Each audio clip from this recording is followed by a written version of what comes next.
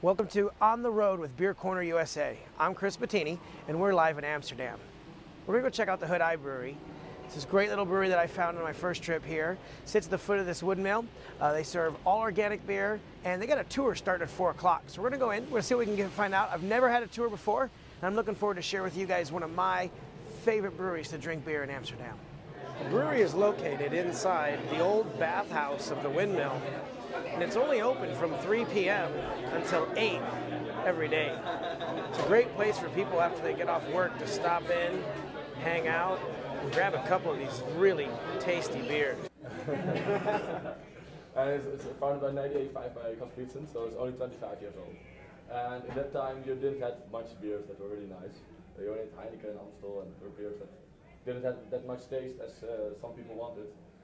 You had some beers in the time from Belgium in Holland, but those beers were really expensive around here.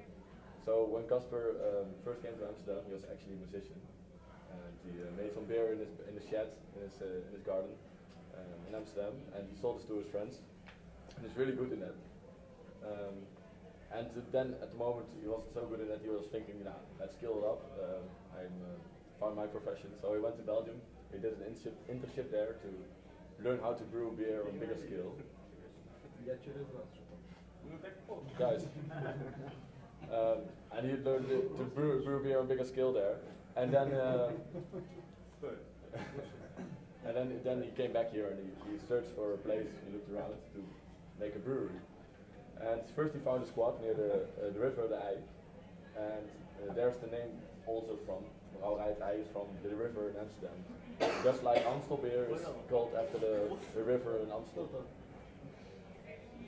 And but actually also Brouwerij means actually as well Brouwerij the egg, because Ei in Dutch is egg in English. And that's why we have all kinds of little jokes about eggs around here. Like your glasses are shaped like eggs, the lamps above the bar are just eggs. Do what? Do? Yeah, it's an Amsterdam tradition that you eat a boiled egg with your beer. It's like really nutritious. Sometimes for some people around here it is. And but first he was in the squad, and that wasn't really convenient because you can be kicked out every day by the police and stuff. So then he looked around further and he found this place. This is an old bathing house.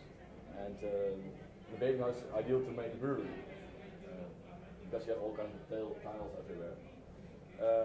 And it's not the only bathing house in Amsterdam. In the time we have, like, around the corner is another one, and there's a lot of bathing houses in Amsterdam because nobody had its own sanitation. Before 1970, 1980, nobody had its own sanitation in his home. So everybody came here once a week to shower and get clean. And we still have some memories left around here because when Casper came here, he had to get everything out. So there's still some soap baskets left, and there's still a sign on the wall around the corner that says you cannot sing under the shower. So there's still some signs around here. You should look around. It's mostly in Dutch, so for Dutch people it's more from English. But maybe you should ask your neighbor to translate or something.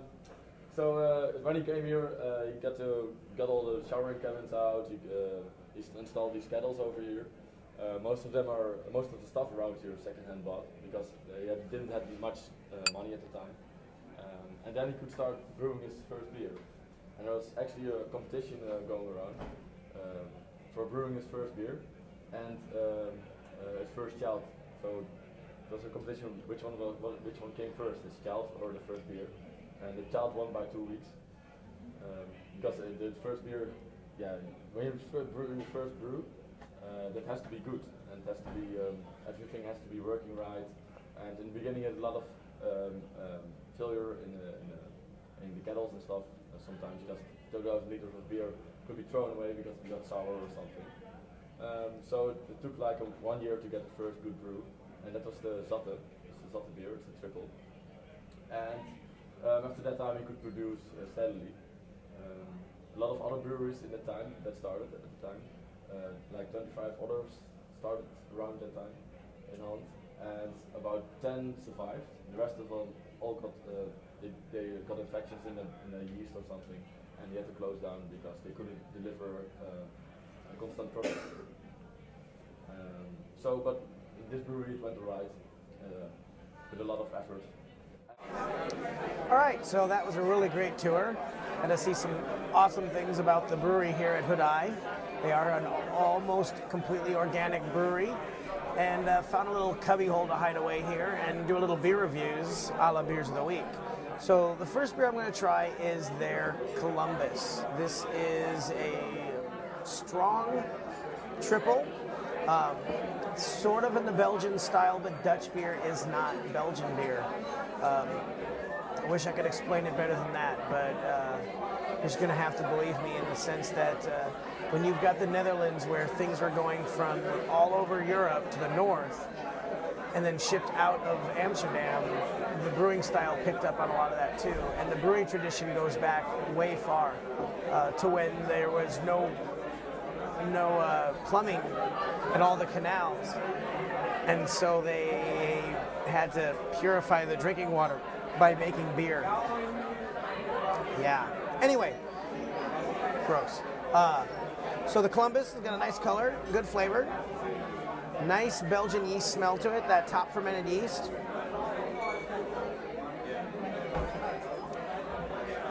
It drinks really smooth. This is a 9% beer, but it has amazing flavor, goes down really well, and not a beer that is imported to the States. Most people bring this beer in themselves, and I really wish we could get this in the States. Any importers out there that would like to bring a great beer to the United States, this is the one to bring, in my opinion, from the Netherlands. So, great beer in that egg-shaped glass, like Bart talked about. Everything around here, look, ei is Dutch for egg. Great beer. We're gonna try another beer here in a second. So, and I hope you can hear me, guys. It's really loud in here because everyone comes in after work. This is the place to be on any given night between 3 and 8 p.m. in Amsterdam. Cheers to that. All right, the next beer we're gonna check out from Thai is the Struis. S-T-R-U-I-S. My Dutch is horrible. And after that, Columbus at 9%. So's my reading. Anyway, this is a bottled beer. They don't put this on draft. It's a really great beer. One of my favorites I've had in the past.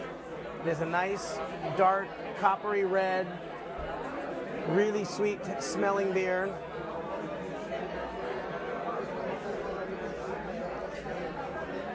And it's 9% too, and goes down easy. There's a reason. I was talking to some of the locals a little bit ago. And there's a reason why this bar doesn't stay open past 8 o'clock at night. Because the beers are strong. And if it was open any later, there would be too many drunk people hanging out. Anyhow, all of these are bottle conditioned. They even recondition in their kegs. So it's got a nice carbonation. It's got a really nice, just a bubbly feel to the beer and a great flavor. The caramel malts come out on this one. God, Aaron, I wish you could be here drinking this one with me. This is definitely a beer that is right up your alley. Hopefully one of these days I can have a whole bunch of you guys from Beercorner down here in Amsterdam with me. Some great beers, and I can't wait to keep showing you some more of them this week because this is a place that I've explored on my own the last few years when I found out about the beer culture here. And you guys are in for a treat. At least I hope you think so too when I'm done showing you some of these places. So I'm gonna get back hanging out with all these guys who just got off work, and we're gonna have a good time. We're gonna drink some more beers and go from there. So cheers, talk to you later.